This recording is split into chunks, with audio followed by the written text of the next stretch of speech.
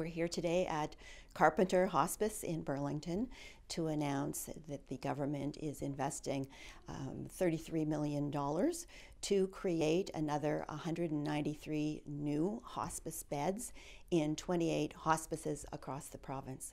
Often, these are patients who are at the end of their lives, who don't necessarily need to be in a hospital, but don't have anywhere else to go.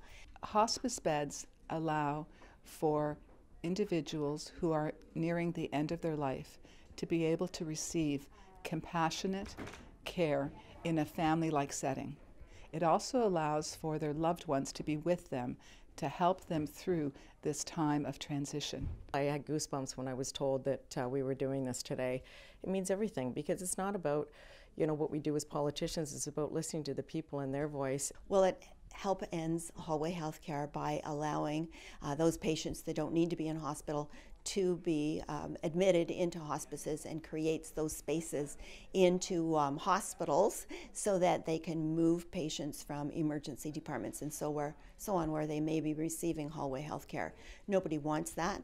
We want everyone to be in the right place to get the right care at the right time, and that's what this investment into hospice care is doing today.